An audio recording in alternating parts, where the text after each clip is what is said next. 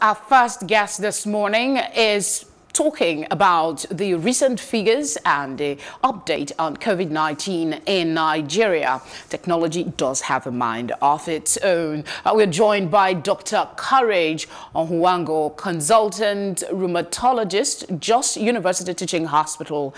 Thank you very much for joining us. Thank you very much for having me. So Nigeria's coronavirus cases has increased to 782. Please help us understand. There's been a lockdown in place for the 14 days incubation period, as we've been told. That has become, it's been more than 14 days already. Why do we still have surge? Okay, so thanks for that. That's a very good question.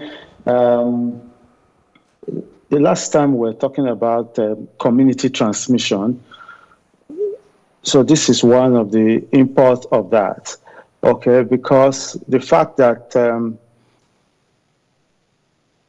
there's the interaction between people, and for those who already have it, it only gave opportunity for it to become manifest. So it may not one be that they were infected during the lockdown, okay, but locking them down within 14 days, then the disease had the opportunity to come up, so that what was inside is now obvious. That's on the one hand, and then on the other hand also is that there may have been lockdown, but you also have been locked down all the 14 days.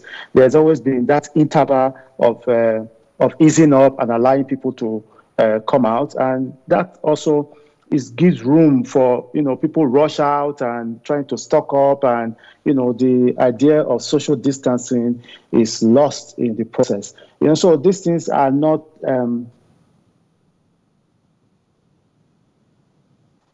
Hello, doctor. They are not than what we would have had if the lockdown was not in place. So now we are talking about 700 and something. But if there was no lockdown, we probably would be in the range of thousands. Because that means that there's free movement of the virus in the community. So what you have done by putting a lockdown in place is to try and limit, the extent of transmission between individuals. So people are becoming really antsy about this lockdown. Some are losing their patience. Some are saying there must be another way, especially considering all the consequences of that complete lockdown that's already in place in almost all states of the country. What other options do you think government might explore at this time and maybe reconsider the lockdown as an option?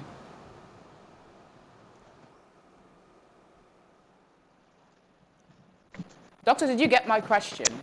We must recognize that these are not. Yeah. So what are you asking? What other options government can resort to? Yes, as against the use of lockdown. There are talks about face masks. Total lockdown. Yeah. Yes. Okay. So these are not easy decisions to make. Because there's no way you can lock people down, for so long. The human mind, the human body cannot handle being in prison for that long. Okay. So now we have other options, like you mentioned, the face mask, social distancing, hand washing, and all the other things that have been talked about. But all of them have to work together, to be able to help us mitigate this effect. There's also the issue of herd immunity. That's to say that as people interact,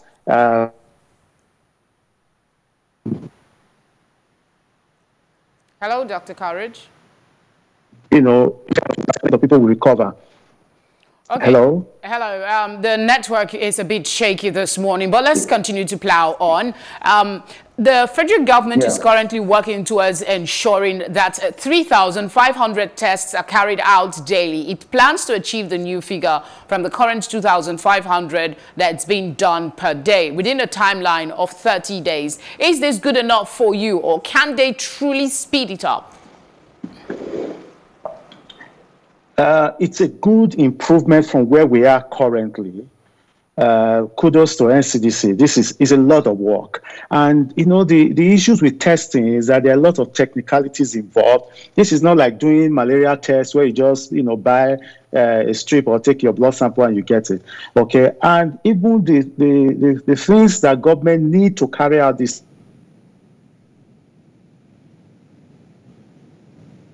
Technology certainly has a mind of its own, but we'll stay with him. They are not readily available, and they are competing countries, okay, okay, so the competition is high. And so moving up from, less than 1,000 to 1,005 and to 3,000, that's good progress. That's good progress. I know that Nigeria is said to be low in the amount of tests we are doing compared to even other African countries. But I think that, as we make progress, even that 3,000 is just a start, okay? It will still increase. It will get better. And it's hoped that, somewhere down the line, there will be a population survey, where everybody, who wants to be tested can be tested, just to allow the NCDC and the health sector to get to know more about this infection.